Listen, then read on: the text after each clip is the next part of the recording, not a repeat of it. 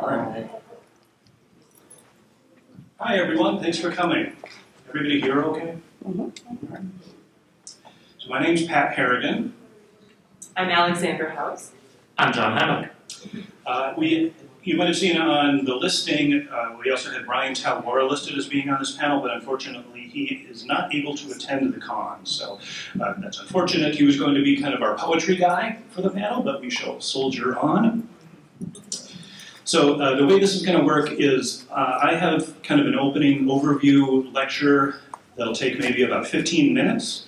And then Alexandra and John and I are going to have a more free-form discussion where they're going to dial in on some other specific things. And then I have a few other little mini lectures, if we have time for them, later on in the panel. So, and then hopefully we'll have time for a little short question and answer session. Okay, so thank you for coming to our panel on literary modernism. What is literary modernism and why are we talking about it at Convergence? Well, I'm going to tell you. So what it is, roughly speaking, we're talking about a number of innovative movements in literature from the late 19th century to around World War II. That's kind of the time period we're going to cover today, although we'll drift a little further into the future. These are books like Thomas Mann's The Magic Mountain, Gertrude Stein's The Autobiography of Alice B. Toklas, Marcel Proust's In Search of Lost Time, Ernest Hemingway's The Sun Also Rises, John Dos Passos' USA Trilogy, James Joyce's Ulysses, Virginia Woolf's The Waves, T.S. Eliot's The Wasteland, and so on. Now, in 1924, Virginia Woolf wrote, quote, "On or about December 1910, human nature changed. All human relations shifted, and when human relations change, there is at the same time a change in religion, conduct, politics, and literature." Now, Virginia Woolf was making kind of a joke there and being deliberately provocative by affixing such an exact date to when the world became modern, but she's not entirely kidding. Before this point, when we're talking about European literature, I'll get back to that in a minute, but what we're doing is we're talking about realist literature in fiction, or romanticism in poetry. By the mid-20th century, we're drifting into what people call postmodernism. And so it isn't really easy to identify where something it becomes modernist and where it isn't, because they kind of bleed into one another from both sides. But an additional caveat, we're only going to be talking about modernist literature today, but modernism was a movement in plenty of other areas. Painting, you can think of Picasso and Matisse and abstract expressionists like Jackson Pollock. Sculpture, Henry Moore. 12-tone music composers like Schoenberg and Webern, or Stravinsky with The Rite of Spring. Architecture with Frank Lloyd Wright. There's modernist dance, and John will be talking a little bit about dance later on, I think. Right. So modernism isn't one thing, and one piece of modernist writing might not bear much resemblance to any other one, but they often share common characteristics and arise from much of the same background. So I want to apologize up front for what's going to be a sort of Eurocentric discussion today. Most of the writers we're talking about are white Europeans or Americans, although modernist literature also encompasses writers like Soseki Natsume in Japan, African-American writers of the Harlem Renaissance, such as Zora Neale Hurston and Langston Hughes, Latin American writers like Rubén Darío. Alexandra will be talking a little bit about Zora Neale Hurston's Their Eyes Were Watching God later, but otherwise it's going to be a pretty light afternoon. There's a couple of reasons for this. Because I'm personally not competent to talk about those other writers, just don't know enough about them. So I don't want to speak outside my lane. Also, the cultural positions of writers in Central America or Brazil, for example, are so distinct that they deserve to be treated with more specificity to their cultural milieu than the overall term modernism that we're going to talk about today. Now, there's some justification for this approach because in some ways modernism can be thought of as a purely local phenomenon centered around Paris's left bank, like just a couple of streets there, that had an outsized effect on world literature. All right, so now that we know what we're not going to talk about, what are we going to talk about today? So I want to suggest that what we call modernism was born out of the fact that the realities inhabited by the writers that we're talking about varied in fundamental ways from those of their parents and ancestors. This is what I mean. Here's a definition of modernism from Kevin Birmingham's book, The Most Dangerous Book, The Battle for James Joyce's Ulysses. Birmingham says, "What we now call modernism was a loose collection of small cultural insurgencies driven by a broad, sometimes inchoate discontent with Western civilization, from the way poems were written to the way governments functioned and capital flowed. Suffragettes, anarchists, imagists, and socialists rarely formed tight bonds, but they were part of the same guerrilla band." And here's another definition from Stephen Mintz's article, How the Arts Shifted Leftward, from Inside Higher Education in June of this year. It says, "Modernism, the challenge to established orthodoxies and older styles and forms, and the artistic experimentation that acquired impetus from Freudian psychoanalysis, the rise of physics and the discovery of a hidden world of radioactivity, the invention of photography, new understandings of optics, the influence of non-European works of art, and the growing emphasis on imaginative fantasies, subjective emotions, the abstract, the unconscious, and streams of consciousness, was almost certainly the late 19th and early 20th century's greatest contribution to art and literature.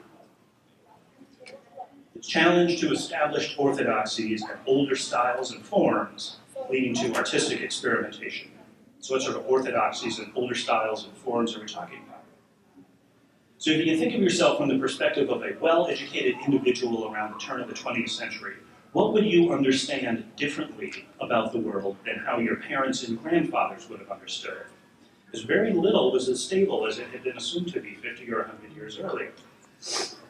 If you were a religious Christian, even so, Christianity and the Catholic Church in particular, at this point seemed less like a source of spiritual comfort and support and more like an oppressive medieval system with stupid ideas about science, art, sex, and progress of all sorts. The old colonial empires, the British Empire, the Austro-Hungarian Empire, and the Russian Empire, were widely seen as ossified anachronisms, out of touch with the modern world and the freedom of their individual subjects. By contrast, there was a powerful dynamism in places like Germany, which had recently been unified under Bismarck. This will prove to be kind of an issue for modernism later on, and we'll talk about that a little later in the panel. At this time, Marx is theorizing that human history and human behavior was directed by powerful economic forces. Darwin dissolved the distinction between human and animal and introduced the idea of deep evolutionary time. Freud suggested that the individual human subject was divided among themselves, full of unconscious desires and drives. Nietzsche suggested that even our most deeply held moral beliefs were the result of historical forces, and Einstein suggested that even space and time are not unchanging and universal. After World War I, it's even more obvious that the old ways had led to disaster. Huge advances in technology, chemical weapons, tanks, airplanes had led to mass death. 15 to 20 million people died in the war, with more than that number wounded, and no family in Europe left untouched by tragedy. France lost 4.2% of its population. Germany lost 3.8%. Serbia lost 16% of its population in World War I. The Russian Empire, the Austro-Hungarian Empire, the Ottoman Empire, all of which had existed for centuries, were gone. There was a widespread sense that European civilization had reached a dead end. Ezra Pound, in a poem published in 1920, called Europe an old bitch gone in the teeth, a botched civilization. So, yeah, you know, it's a powerful indictment. So a friend of mine who's a professor of English literature supplied a handy little list to me because he knew I was doing this panel of the things the modernists were rebelling against. They were rebelling against the tyranny of realism, of romanticism, of 19th century moralism, of Victorian or European poetic diction and prose chronology, of the easy continuity of self and world, of the novelist as mere storyteller who presumes a common audience, of bourgeois views of art as a relief from life, of the view that language merely describes the world, of imperialism, of the incarnation of absolutes. But in the late 19th and early 20th century, reality changed, and there was a widespread sense that different forms of artistic representation and practice were needed to deal with that. So the result was a huge explosion of different styles, some of which shared enough common characteristics to get called a movement. Surrealism, Dada, Futurism, Expressionism, Symbolism, Imagism, Vorticism, countless others. A lot of these don't bear a lot of resemblance to each other, but they meet the first criteria suggested by Ezra Pound, who famously declared that the important thing was to make it new. All right, so what's the point? On what is your art grounded? So if you were an English court poet in the late 16th century, like Philip Sidney or an Edmund Spenser, you could make a pretty good living writing works that extolled the virtues of Queen Elizabeth and the type of governmental, artistic, and cultural virtues that she embodied as the ruler of the British Empire. If you were a socially conscious French novelist of the 19th century, like Émile Zola or Victor Hugo, you might ground your work in the presentation of social problems and the uplifting of French Republican values. If you were a romantic poet like Keats or Wordsworth, you might view your poetry as expressing the meaning or sublimity of nature. But as we mentioned, none of these things had a lot of credibility by the time World War I finished up, so the modernists tended to view their art not as revealing or demonstrating meaning, as the romantic poets would have done, but as itself creating meaning. The art itself created the meaning. They could get quite evangelical about this. Many of them believed art to be a more important tool for societal transformation than politics or revolution. And in some ways, I think that's one of the hardest barriers to really understanding the modernists. And not that their books are hard, because there's a lot of secondary critical literature that can help you with that, but it's hard from a 2022 content consumption mindset to really understand the idea that literature can somehow change the world. How does it even do that? All right, so what are the techniques that the modernists use? Their main preoccupation, and I'm generalizing here, and I'm speaking primarily of James Joyce, because he's sort of representative of modernism, but this can be elaborated out to discussion of other authors. The idea of how to present human consciousness through art is kind of central to their ideas. And there were a lot of techniques that they went about doing that with. And I'll focus on one of the most important, which most people have kind of heard of, the stream of consciousness, because this is an idea that's entered into literature fairly well over the last 100 years. So the dictionary definition of stream of consciousness is a literary style in which a character's thoughts, feelings, and reactions are depicted in a continuous flow, uninterrupted by objective description or conventional dialogue. Entering another person's mind gives us a disjointed experience because we don't know all the hidden associations that propel thoughts to link together. Even in our own minds, we usually don't understand that.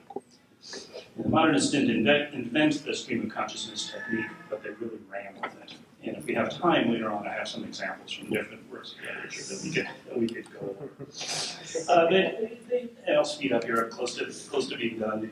Other people can talk. But there are other forms of experimentation. Think of absurdism, people like Franz Kafka, nonlinearity, fragments, nonsense, subjective perspectives, symbolism, impressionism, and so on and so on and so on. A lot of these writers had a very precise focus on forms and systems. W.B. Yeats, for example, believed that history was a cycle. He called it a gyre that would repeat on higher and higher levels. So history wasn't circular, but it would kind of go up like that. And it's almost impossible to understand some of Yeats's later poems if you don't understand that system. James Joyce's Ulysses is the quintessential example of creating a system or new form. He wrote a novel that has 18 chapters, and each one of those chapters corresponds to a time of day between 8 a.m. and 2 a.m. An episode in Homer's Odyssey, an organ of the human body, a particular area of art or skill such as theology, music, politics, or economics, a color, a symbol, and a different narrative technique for each episode. There are monologues, dialogues, catechisms. The Circe chapter is written as a sort of play, the stage directions, and so on. The Sirens chapter is written in a sort of musical fugue or canon. And in The Waves, Virginia Woolf intertwines the streams of consciousness of 7 different characters over the course of many years of their lives in a sort of multi-part musical counterpoint set to the tempo of one day at the shoreline as the tides go in and out over the course of the day. And finally, before I turn over to you folks, I want to talk specifically about the difficulty of some of these books. Kevin Birmingham says, something about James Joyce and Ulysses inspired irrational hostility. I found this to be true in my experience. I've met a lot of people who have tried to read Ulysses and they haven't gotten very far. And what's striking to me about it is that it's not that people find it hard or they find it boring, which is totally fair, but there angry at the book, like it shouldn't exist. Level of angry that James Joyce is an asshole for writing that. It's always kind of confused me. Like, I'm very well aware that there are things in the world that I don't understand, but I don't get mad at a calculus textbook because I can't understand it. You would listen to a piece of music just once and somehow expect to understand all of its nuances. Yet we frequently somehow expect that fiction be completely transparent and approachable. So I want to suggest that the difficulty of some of these modernist novels and poems is much of the point. They're not meant to be consumed and then forgotten. They're meant to depict a complicated reality, and they provide a complicated reading experience. Some modernists were very aggressive about this. Their books were high art, not mass culture. They were only for discriminating audiences who were willing to put in the work. Kevin Birmingham again, quote, "Rather than writing a novel for 1 million readers," James Joyce said, he preferred to write novels that one person would read 1 million times. I love that.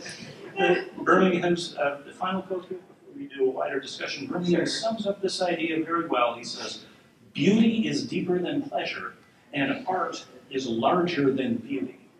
So that's my kind of long-winded introduction. So please take it away. For sure. I was just going to comment on, so in my normal life, I'm a high school English teacher, and so I teach a lot of these subjects, and I think I was just struck by I'm teaching all the time. You know, you read something, it's meant to be reread. You know, it's like you watch a movie 1 million times, you watch a TikTok video 1 million times, well, why not take the time with literature? And I think that's such an interesting thing that I think we're losing maybe in our modern day kind of soundbite world. And so it just strikes me, I think, the more importance of the artist and how modernists brought that forward, that it wasn't just, here is this simple poem. No, I want you to struggle with it. I want you to read it again and again. Because I totally understand when I picked up, you know, you're like, gotta read Ulysses, right? It's the best book ever written. And then someone will start it, because I read it, and I know people will come to me and go, "You read this thing? How?" You know? And it seems like this monumental task. And I think it's something maybe we're losing a bit in our modern times that I personally would like to get back to. And take the time that it's about this. I do think literature can change the world, but it can't just be a one and done sort of thing. I think a lot of the resistance comes from a perception that it's maybe kind of anti-democratic in some ways, to be difficult. Like, and maybe it is, you know, but resistance is clearly there. And these people are writing difficult books. They're intended to be hard. You're not expected to understand everything, particularly the first time through. But some of it generates anger. Yeah. Well, and anger is a byproduct of frustration, right? Yeah. Yeah. Well, I was just thinking about the way that anger is a byproduct of frustration, and the notion of rereading. You know, I've heard this notion that we should reread any book every 10 years because it means different things to us upon each rereading. My mother in Los Angeles was briefly part of a discussion group of Finnegan's Wake, and the discussion group of Finnegan's Wake would read 1 page every month and just discuss that 1 page. And they never finished the book, but that wasn't actually the point. The point was about the deep delve of meaning that could be unearthed from every single page of that material, in part because the associations are, in many ways, very deep, very profound, but also completely opaque on a first read. So when you understand that Joyce was referencing this particular river, this particular person, this someone from his history, or the overall mental structures that he was kind of bringing to the work and not making transparent through the work, that there's quite a lot to discuss. And I think on some level this holds true with any author and their work. But the modernists really made that readily apparent that that was actually sort of an intrinsic part of the writing experience. So John, you're mostly a drama guy. Yeah, I am. I covered drama in my introduction. You didn't? Yeah, so I am trained as a playwright and have a lot of knowledge of theater history, which is kind of how I approached and first began to understand modernism, also through forms of dance. So thinking about the drama of the 19th century, which modernism grew out of, I think it's worth talking about. Basically, there were two main types of drama that existed pretty much throughout the Western canon at that time. And it was well, three, really. There were classics, which were usually the works of Shakespeare or other people from the 16th century and 17th century. And those had a long history, but even they sort of fell into two different groups of drama. And they were basically melodrama, high tragedy, high emotions, high energy, overwrought stories, usually of kings and queens and major figures of history or pivotal figures. And then there was comedies, and the comedies that they had were largely built on happenstance, circumstance, luck. Even the comedies of Sardou was notable for this because he was a French author of the 19th century, and all of his comedies turned on unlikely turns of events. There would just be one after another, after another, after another, and even Oscar Wilde's works have a little of this in them. But basically, modernism grew out of two parallel movements that happened in the 19th century, the late 19th century. And those were social realism through the hands of Ibsen, most notably, who dealt with common people's lives and the sort of social turn of fates that they suffered. And then also Anton Chekhov, who himself was sort of a romantic and sort of had this sort of sentimental streak that came from melodrama, but really his works turned around in the hands of his director, Konstantin Stanislavski, who applied a very observed reality approach to them and made them into much more social realism than they were perhaps even intended by Chekhov to be interpreted as. We'll talk more about Stanislavski in a minute. I want to talk about Ibsen for a second. So Ibsen wrote plays about, he was, where was he? He was a Norwegian playwright, and actually didn't write really much of anything until he moved to Italy to nurture his wife's failing health. And when he was there, he was like, oh my God, this is amazing. Italy is wonderful. And so he started, as many authors do, writing about his homeland and the problems that it faced. I think there's a common thread of this in modernism in the expat communities all throughout the world. And he started writing all these plays about social issues. The notable Doll's House is probably the one that most people have read. Hedda Gabler also are kind of held up right now as sort of early pseudo-feminist works. I think one could view them through that lens pretty easily, and that tends to be why they continue to be staged. But his probably most notable works early on were Ghosts, which was actually about venereal disease and a kind of discredited theory of medicine that goes with it, basically that the sins of the parents could be transferred to the children. And this was notable because it caused riots in the theater. People did not like this at all. What a horrible topic for a play. This is not why we go to the theater at all. Of course, the theater was the notable form of entertainment in those days. You didn't have movies. You had music, but if you wanted to hear stories, you'd go to the theater, and you'd kind of just go with whatever was happening. So people would go see, oh, this new play, that sounds cool, and be horrified by what was happening there. Because of how relevant, how meaningful, how urgently it applied to things in their life that they themselves might know but not want to discuss.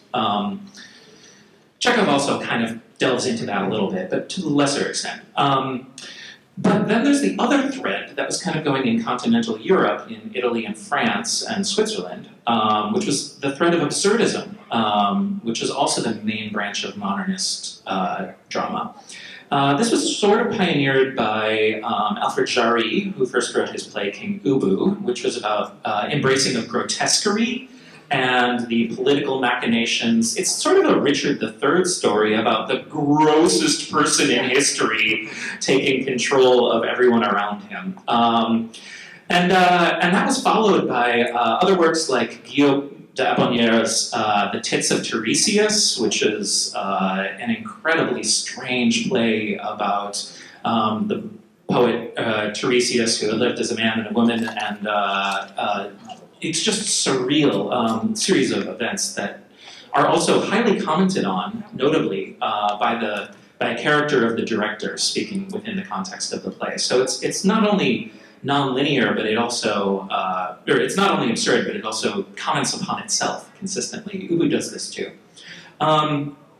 And then there's the works, notably in Zurich, which was also a hotbed of modernism, of Tristan Tzara and Jean Arp, who created the Dadaist movement. They were also believers in automatic writing techniques, also believers in performance. They ran a cabaret out of a place called the Mayorai Bar, where they did highly surreal, strange performance pieces that we would almost associate with like a cafe scene in Greenwich Village in the 60s, you know, that sort of like weird, surreal poetry, and very, very pointed costumes. They were operating in the 19-teens, and Zurich is notable for being one of the places that had not yet, or was untouched by World War I. So it became a place that a lot of people fled from other places on the continent in order to do work and still stay relatively untouched by the war that was ravaging the world all around them. From Dadaism, and I could talk about Dadaism for so long, from Dadaism came Pirandello and Futurism. And the Futurist Manifesto is really fascinating. It is basically this notion of progress at all costs. And so it became a very hand-in-hand thing with fascism, actually, pretty quickly, who also were big fans of progress at all, literally all costs. Meanwhile, in France, there was a development following on the threads of Jarry and Apollinaire of a form of theater pioneered by Antoine Artaud, who called it the theater of cruelty. His most notable work was actually a short play originally by Lord Byron, of all people, called Spurt of Blood, which he booked a theater for, and it too provoked riots. I think it was shut down after merely one performance. And this is, bear in mind, this is also in France, which was notable for having already had a theater of grotesquerie called the Grand Guignol. So violence and strange, surreal horribleness was not unexpected in the theaters of France, but this sort of new approach to really just making the audience deeply aware of the theatrical event that they're having and very, very painfully uncomfortable. I guess you would call it cringe by now, by today's standards. Antoine Artaud wrote quite a lot about his theories. He also was eventually declared mentally unfit and put in an asylum. Probably not for his theories, but one does wonder a little bit how much the parallel view of reality that one can have when having a mental breakdown might have contributed to his theories about what drama is. Fascinating figure. Anyway, the social realism thread kind of continued, not so much in the continent, though there were threads of this in the works of Frank Wedekind, who wrote Spring Awakening and the Lulu plays in Germany. And it kind of picked up in Germany through Wedekind, through Georg Büchner, who wrote a notable play, Wojciech. Wojciech is really fascinating. Buchner wrote a number of plays, but Wojciech is really compelling because he didn't finish it. He actually died before it was completed. He never numbered any of the scenes, and the play doesn't actually have an ending. And yet, because of this, maybe, it's been hailed as a modernist classic, because it doesn't have a formalist structure. One can break the structure into whatever forms one wants, and you can totally reorder the play and derive different meanings from it. So I think in some ways it's almost accidental that it's a modernist classic. Fascinating the way the work goes into creating, or the way the author experience, again, translates into the way the work is interpreted. Following in Germany was Bertolt Brecht, who sort of operated in the 20s, 30s, 40s. Some of his works were borrowed from other historical sources. The notable Threepenny Opera came from a British source in the 1800s, or 1700s, 1720 Beggar's Opera. Brecht worked with a composer who's Kurt Weill, thank you. And they had a strong cabaret influence style. So they borrowed heavily from the musical theater of their day and their trends. And Brecht took the sort of social realism that was pioneered by Ibsen, and what he did was he sort of injected that social commentary or pay attention to this sensibility of the French, and for a structure that he called Verfremdungs effect, which basically means alienation effect, or unfamiliarizing. And it's basically taking a situation that the characters find themselves put in, and then using Kurt Weill's music, or using social commentary, or using direct address to the audience to sort of pause the action and make you pay attention to the choices of the characters and what they're doing, and make you question in yourself whether you agree with this choice or whether you disagree with this choice.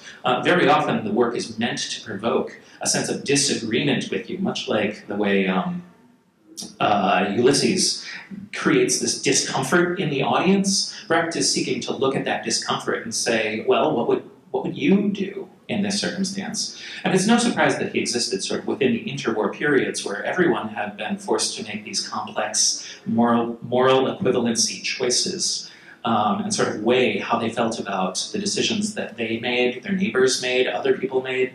A real thread through his work is when someone does something horrible, how do we as a society learn to live with them, or the horrible things that they've done? Can we accept that? Do we have to reject them? What is the nature of those choices? And can you yourself claim to be exempt from that sort of thinking? No, the answer is no. So I want to go into Stanislavski. Stanislavski took this thread of realism. What Stanislavski was doing at the time was not so much trying to dictate what he thought good acting should be. What he was actually doing was descriptive work. He went to the works of many different opera singers, ballet artists, actors. He was heavily influenced by seeing Sarah Bernhardt perform. And what he would do is he wrote down for himself everything he thought made good performance good. And so in trying to decipher what made good performance good, he sort of came up with these basic principles about how one should approach text, subtext, intention. He was also deeply influenced by the psychologists of his time, notably Sigmund Freud and Carl Jung, and their sort of approach to the subconscious approach to character. Now, Stanislavski didn't seek, as the French and the Surrealists did, to make the subconscious palpable, but what he did was he looked to how do we create those subconscious threads through the work itself and thread those into realism, and found in the works of Chekhov this sort of perfect manifestation of that. Now, Stanislavski's work grew greatly in popularity in Russia until the revolution, and that's a whole other story. But his work was translated by someone named Boleslavsky, who brought it to the United States, where it took off like wildfire, and influenced a number of playwrights, notably Eugene O'Neill was a little before this, but Tennessee Williams and Arthur Miller drew heavily from Stanislavski's approach, and took those threads of literary modernism, social realism, and wove them into what we consider American art. Now, on top of that, almost all of the active creators of modernist works that were operating in Germany and France in the 1930s, many of them moved to the United States, emigrated to the United States, and this was especially true of the film industry, which we're not even talking about today,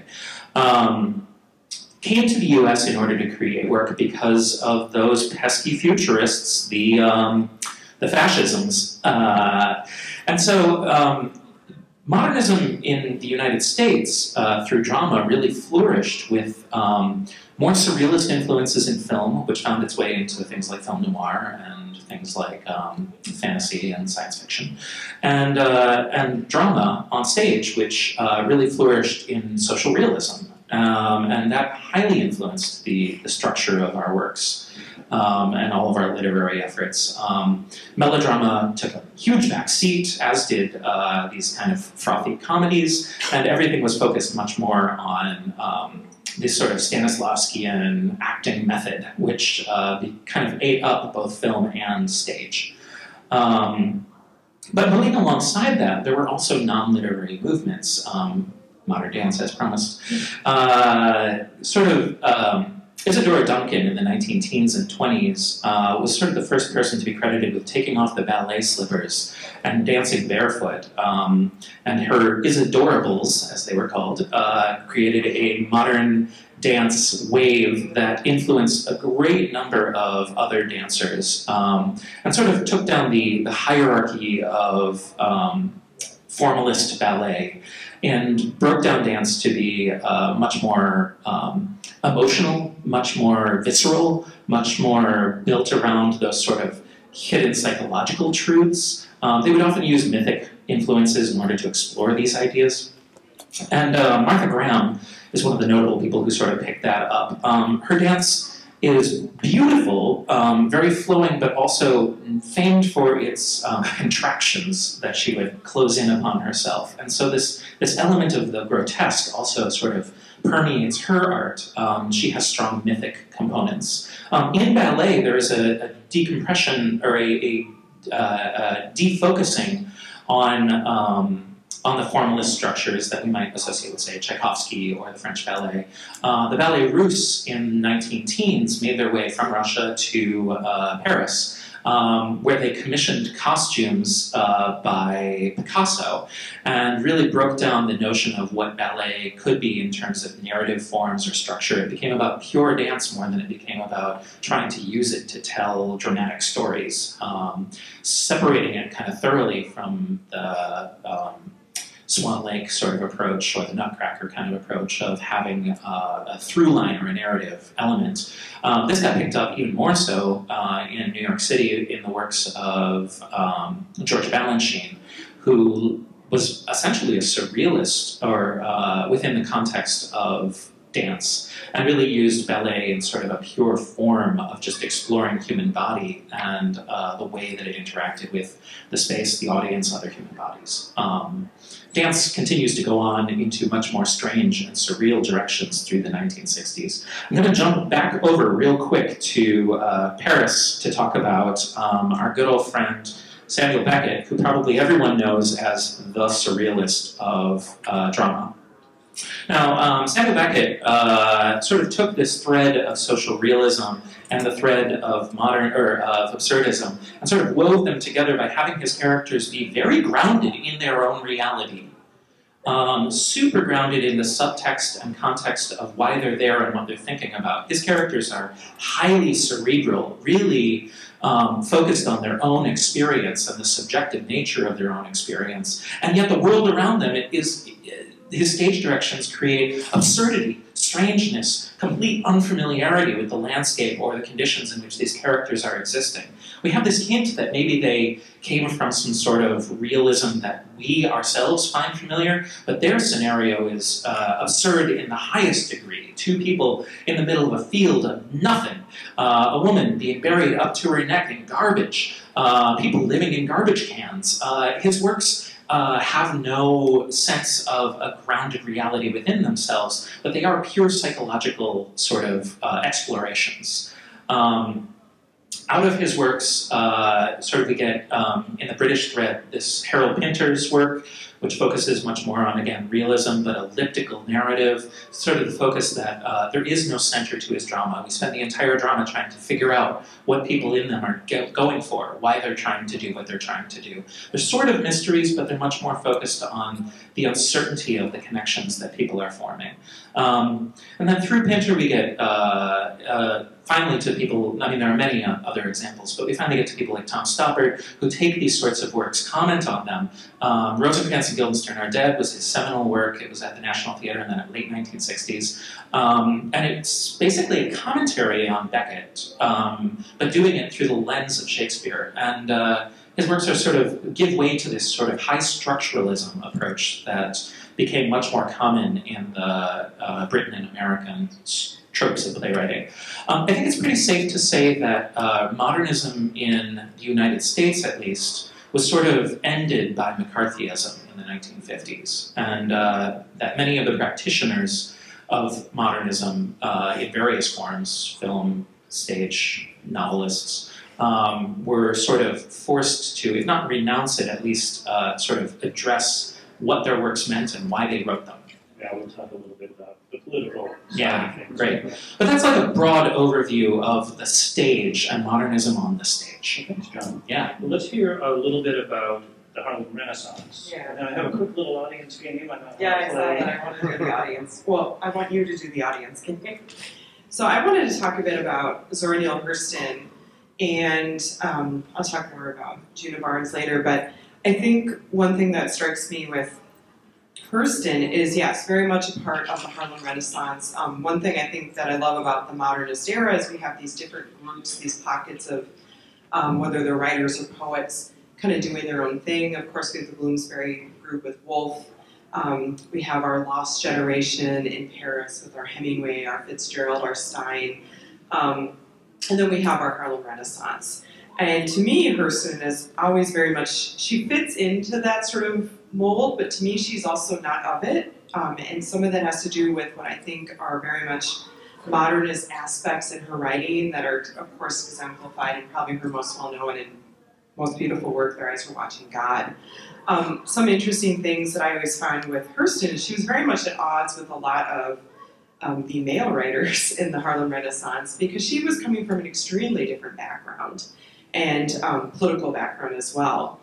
But I think some things about her that always struck me is, first of all, related to her background, she was primarily born, she wasn't born, but raised in Eatonville, Florida, which was one of the only African-American incorporated cities in the entire United States at the time. And so she was growing up in a completely Black African-American environment, whereas Hughes, Richard Wright, and others were having to deal with the power structures, obviously, of white society. And so I think that's one reason her writing was often at odds with some aspects of the Harlem Renaissance, which were, of course, the whole purpose, if we're talking about creating meaning, was to elevate the place, the position of the African-American community. And so you have Richard Wright writing Native Son, you have Langston Hughes, and then Hurston comes around and writes Their Eyes Were Watching God. And I think if you know anything about her, a lot of people know she fell into obscurity. Alice Walker actually wrote an essay about her in like the late 80s, which actually helped find her unmarked grave and really revive interest in her. And so for me, Hurston's modernist aspects are exemplified in this interesting take of having a more formal narrator, what we would call more formal English, which is a entirely different conversation of what constitutes formal. But whereas the dialogue of her characters, of course, is written in a dialect, the vernacular, and very much the vernacular of the folks she grew up with in Eatonville. So when this was published, you have folks like Richard Wright going, you are not elevating our people because you are putting on a minstrel show with this language. Whereas for Hurston, she viewed it as this, that was her reality, that was the beauty of the people around her. And so for me, she breaks a lot of those norms of, even I think the narrative structure of Their Eyes Were Watching God. Yes, it has a sort of dramatic structure, you know, you've got your kind of climax with the hurricane, if you're familiar with it. But yet, to me, it's doing some things that are very different from the writers who came before her. And as well as, she was doing it very differently than I would say white women writers were doing. Where Woolf, I think in ways because of her position and privilege, was able to do different things with her writing and be experimental. Or even Juna Barnes, who I think is interesting, the three women I have that we're kind of mentioning here were all female identified, all had relationships with women. And I think it's interesting that we have this, you know, books written about, for example, Nightwood, Dylan Thomas actually called them. modern day, we might take it a bit as a slight, right? Because he said it was one of the 3 best books written by a woman, right? Not just written in general. But, you know, it wasn't popular. And a lot of it had to do with, if you've ever read it, it is this very baroque sort of language. And I think one of the big things is just the sexuality. I mean, we have a lesbian triangle. We have a character who today we may see as non-binary, but I think back in the day they would have seen as, are they a cross-dresser? How are they identifying? So we can just imagine, you know, probably the majority of people were not going to necessarily accept Juna Barnes' lesbian writing, especially because she grew up in a polygamous family. She really came from a different background than, say, a lot of these writers. And I think that's what kind of highlights, like with Barnes or Hurston, they came from, like I said, very different background than Woolf or Eliot and some of these other folks. And to me, have their own distinct voices as women writers within this as well. And I think, like getting back to the point I'm trying to make here, I just think Hurston is really an important aspect of that as a different voice of the Harlem Renaissance, as well as, like I said, playing with the dialect, which when I teach this book, and that's probably the hardest thing for my students. You know, it's a level of frustration and anger, like I don't know what they're saying. And part of it is we're in Minnesota. I think they just don't hear the Southern accent kind of in the language, but they haven't necessarily, you know, if I think about books off the top of my head that contain, like, say, dialect and accents now, definitely I think more than there were, or, I mean, I can think of, like, of Mice and Men and all that, you know, Steinbeck uses it, but, you know, I think for Hurston to make these choices she made were really bold at the time, and to, you know, and to sort of stand up against sort of the male establishment, as it were. And this is also why she was fascinated with Haiti as a country that had never been colonized. And so she spent a lot of time there learning about the folklore of the country and bringing that back. And so I just want to point her out, I think, as being a part of this, but maybe being overlooked. She's not as obvious as, say, a Woolf or, you know, some of our other folks. So. Another kind of undercurrent of modernism that we touched on maybe a little bit, and then I want to move on to something a little different, is a lot of it was so focused on sexual freedom that it became, that modernism, and particularly James Joyce, became extremely attracted to certain types of people. Yeah. Among them, many lesbian women. Yeah.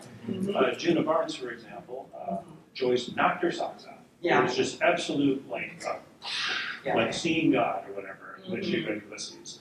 Joyce's publishers in America of the Little Review, Margaret Anderson and Jane Heap, were a couple. Joyce's publisher of Ulysses, Sylvia Beach, who founded Shakespeare and Company on Paris's Left Bank, also a lesbian woman, and on and on and on. Gertrude Stein, we have a lot of sexual freedom. Virginia at Woolf this time. herself was bisexual. Yep. So we've talked a lot about the kind of history and background of modernism, and so, but we haven't really given a whole lot of examples of what it is. So if you want to stick around after our panel at 3:30, we're going to have an hour of selections of 5 o'clock. This is 3:30. This is 3:30. Oh my goodness. 5 o'clock. 5 That's why o'clock. there's 3 of us. No. 5 o'clock is, we'll be here reading poetry and excerpts from various things. But in the meantime, I wanted to do a little quiz for the audience, if you don't mind. So I'm going to read the opening lines of 3 separate poems, one at a time. And if anybody can guess who they are from, well, we have no prizes, but maybe you could guess who wrote it and about what year it was written. So if anybody has a guess for this first one, raise your hand. We'll find out. All right. Bright star, would I were steadfast as thou art, not in lone splendor hung aloft the night, and watching with eternal lids apart, like nature's patient sleepless eremite, the moving waters at their priest-like task, of pure ablution round earth's human shores. The guesses? It's a person staring at the sky. These are the poetic impressions. What do you think, Jack? In the room there. Yeah. I'm pretty sure that's Keats. Yeah. Yeah. And he had such a short writing career because he died so tragically. Yeah. Something like 1812. Very good. That is John Keats. It's from 1819. It's a poem called Bright Star. Yeah. And it is characteristic of romantic poetry. extremely characteristic, I would say. There's a very self-consciously old-fashioned elevated language about it. People didn't talk that way in 1819, you know, this is evoking Shakespeare. The diction is very complex, and there are some unusual words, eremite, which means hermit. There's sacred imagery with priests and ablutions, etc. But once you decipher the meaning, once you decipher the language, the meaning is relatively straightforward. I think you can kind of understand it once you break the code. All right, how about this one? I'll give you, this one is translated from the French. Tonight the moon dreams in a deeper languidness, and like a beauty on her cushions lies at rest. While drifting off to sleep, a tentative caress seeks with a gentle hand the contour of her breast. Any guesses? The French one. That's Charles Baudelaire from around 1857.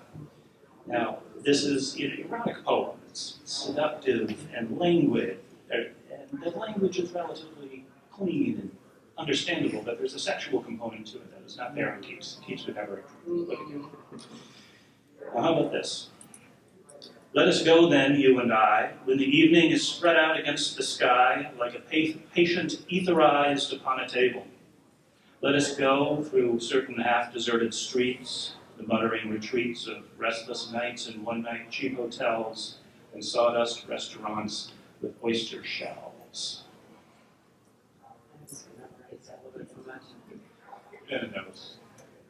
I mean, it's one of my favorite poems. Yeah, that's it. I have this one memorized. I love it. That's T.S. Eliot. It's T.S. Eliot. That is the love song of J. Alfred Prufrock from 1915. It's very colloquial language. You have modern technology in it, etherized upon a table. Quotidian details like the sawdust on a restaurant floor, the oyster shells, kind of sordid, talking about one-night stands. The language is perfectly clear, but the meaning is pretty elusive. How exactly is an evening spread out against the sky like a patient etherized upon a table? What does that look like exactly? It's hard to know. This is a new reality for sure, but it's hard to get a handle on exactly what it is yet. It's going to become in 1915, right during the middle of the war. You know, I'm reminded just by the first set of those readings, you know, stemming from the 1820s and 1850s, which highly predates the era that we are mostly talking about. But it gets me thinking about, you know, there are many works that sort of presage a little bit the sort of threads of modernism. You know, Melville's Moby Dick does this in a great way. It's not specifically with form or with the language used, but with the structure. It is just an extremely deconstructed novel with almost no through line at all. Large epistolary sections, large dramatic sections. You know, there's Sections about whaling. sections about whaling, about myth, about and I think sort of one of the things that I was told about that particular book is that Melville had actually just gotten glasses right before he wrote it. And it was his exposure to the works of Shakespeare that made him go, oh, wait a minute! And I think this sort of, the notion of kind of the lid blowing off of literature, not necessarily being specific to eyeglasses or Shakespeare, but this notion of people being exposed to new forms. You know, it's no surprise that the expat community in Paris developed this work, that the expat community in Zurich did the same, that the expat community in Italy did the same, that there's, or even that the work that moved over to the United States from Europe had elements of this. I think this notion of people sort of getting exposed to something new and unfamiliar and having that experience of reframing their brain inform their work is a big part of what makes modernism what it is. Yeah,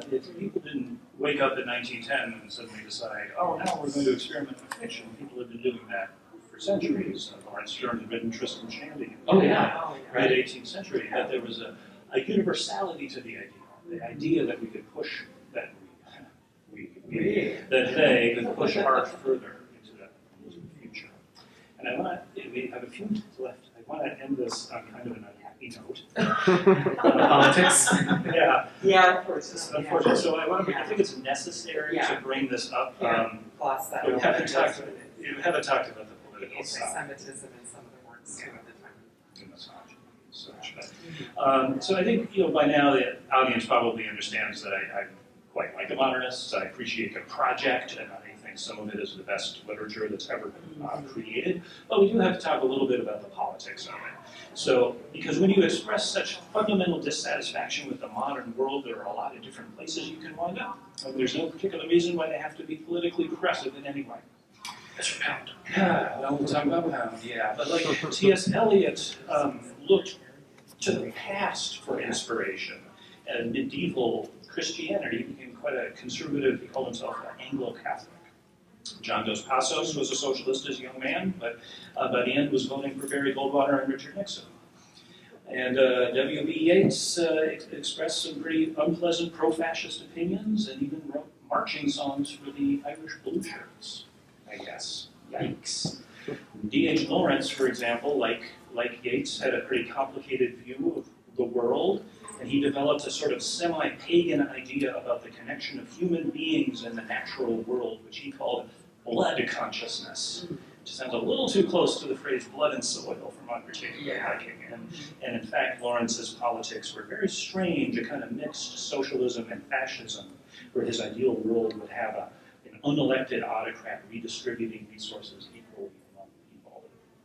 Now, not everybody became right-wing. Hemingway was a lifelong socialist and anti-fascist. He was spied on extensively by J. Edgar Hoover. The Woolfs, Virginia, and her husband Leonard were what we probably call left liberals. Leonard, in particular, was associated with the British Labour Party and wrote articles for various left-wing magazines against imperialism and advocating for universal suffrage. The German writer Thomas Mann, as a younger man, was a very conservative German nationalist, but World War I and the Weimar Republic kind of liberalized him, and then he was, of course, targeted specifically by the Nazis and had to flee the country. He eventually moved to Southern California to join that bunch of German emigres there down in the Pacific Palisades, hung out there with Schoenberg and Theodor Adorno and Fritz Lang and those guys. Mann became a fervent supporter of Franklin Roosevelt. Joyce was kind of an instinctual socialist, and Ulysses was, he wasn't really, is the furthest thing from a political or didactic writer, but he managed to, of course, piss everybody off. The Nazis hated Ulysses, the communists hated Ulysses. The saddest example, and John mentioned this, is Ezra Pound. So Pound, for all his incredible importance, and he was enormously important, the only reason we know about James Joyce in the first place is probably because of Ezra Pound, who was his biggest supporter. Discovered him, really. But Pound had always been an anti-Semite, but in the 1930s he became a huge admirer of Mussolini. He wrote letters and articles supporting Mussolini, some of which contained some really appalling anti-Semitic ideas. Between 1941 and 1945, he gave hundreds of pro-fascist, pro-Nazi, and anti-Semitic radio broadcasts. At the end of the war, he was captured by Italian partisans, put in a cage by the United States Army, interrogated by the FBI, and eventually charged with treason. Although he was determined to be mentally unfit to stand trial, and he spent the next dozen or so years in a mental hospital before a letter-writing campaign organized by Hemingway and signed by a lot of other writers finally got him released. So if any of you have ever read Kurt Vonnegut's novel Mother Night, or seen the film with Nick Nolte, that's a highly fictionalized version of Ezra Pound's story. And even stranger, modernist literature became a kind of battleground in the Cold War in the mid-20th century too. By the late 1940s and 1950s, a lot of these guys, mostly guys, but a lot of these writers used to be kind of disreputable, but they were quite respectable by them, and they were viewed as valuable products of the capitalist West, in contrast to the sort of presumptively propagandistic art coming out of the Soviet Union. So the CIA actually funded a lot of avant-garde literary magazines and visual art. Visual arts all over. It was a charm offensive of a sort. Fire charm offensive. Even rehabilitated the reputations of people like Ezra Pound, who by the time he died in 1975 was seen as one of the great figures in American poetry, despite everything he had done. So it's going to kind of pull back a little bit being modernist, because as much as I'm in sympathy with their high, uncompromising artistic ideals, that sort of thing has a danger. So that's all I have to say. I don't know if people have questions. There's a question out there. Yeah, you're presenting this panel on modernism in the science fiction convention, and I'm just kind of wondering about connections. Do you have any response to James Gifford's book, A Modernist Fantasy? I don't know it. What is it? Well, a couple years ago, he kind of starts from, he responds to a lot of the Marxist stuff in his first 90 pages. He talks about Hope Mirrorless and the importance of her poem Paris to Eliot in writing The Wasteland. And of course, I didn't even know she'd written modernist poetry or had been a figure in modernism. But and he's primarily a modernist poetry expert, I guess. He teaches in British Columbia. But he then goes on to talk not only about her widely known fantasy, blanking on the title, but it was in the Valentine Fantasy series. Anyone know Hope Mirrorless? I don't. At any rate, he then goes on tracing this alternative descent of fantasy through modernist writers up to Delaney and through Merton Peake as well, and up into Gaiman and contemporary fantasy. Yeah, contemporary fantasy. There's certainly a thread that we could have followed with the kind of connections between high modernist literature and what we view as kind of genre literature today. We didn't really touch on it. I was mostly focused on your reality may vary, the idea that you're going to decide to describe the world in a different way. But you're right that there are many ways in which these people touch on stuff. Samuel Delany was, of course, writing deeply involved in the history of the modernist tradition. You have odd little coincidences, too, like in New York City, when H.P. Lovecraft lived there, one of the people that he would hang out with was the poet Hart Crane, who was, hadn't published anything at the time, he hadn't written as well. I think if Lovecraft had known that Hart Crane was gay, Yeah, Linda wanted to hang out with him. Probably not. Yeah, and he talks a lot about the connections between publishers and some of the modernist writers of the 30s and 40s. I was really surprised at the connections that were underlain by various small publishers. Yeah, I didn't talk about this at all, but yeah, one of the reasons that we could have done a whole panel on the trial of Ulysses and the obscenity trials for Ulysses. Oh my gosh, yeah. One of the reasons that we have Ulysses published in the first place in the United States is because the new founder of Random House had just started his modern library line, or modern classics line. The idea was to reprint out of copyright old classics along with works by new writers, and he thought that Ulysses would fit the bill, and they teamed up with a guy from the ACLU to deliberately provoke a trial to put Ulysses on trial for obscenity, and it was found to be not obscene, and that changed First Amendment law in the United States. So all those little publishing stories are very interesting. I think of these books as things that kind of exist. I can go in any library or bookstore and buy a copy. Portrait of the Artist is Young, and these things had difficult births. It took a while for these things to Great get. Gatsby. Great Gatsby. Can you just say the title of that work again? Oh, it was A Modernist Fantasy. Okay. And it's by James Gifford. Gifford. Thank you. And it was published in 2019. Thank you for that. Well, we're a little over time, but do we have time for a final question if anybody has one? Otherwise, thank you all for coming. If anybody wants to come back in a half an hour, we'll be reading some poetry and prose from this stage. Thank you.